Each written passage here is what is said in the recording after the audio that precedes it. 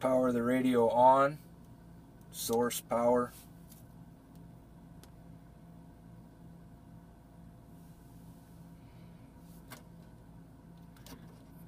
Hit the source until you see Bluetooth.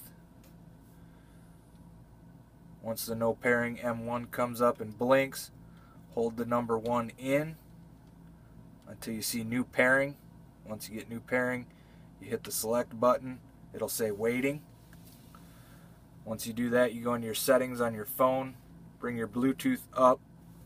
You'll see car BT-PA891C9C. Once that comes up, you hit that, it'll load.